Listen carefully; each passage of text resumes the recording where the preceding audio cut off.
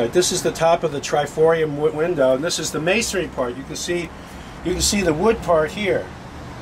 All right, this is called hood mold in church architecture.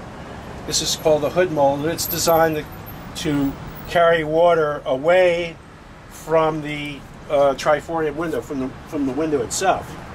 But what happens in this type of stone is that it has micro cracks in it. The crystalline structure, when looked under a microscope, has micro cracks in it.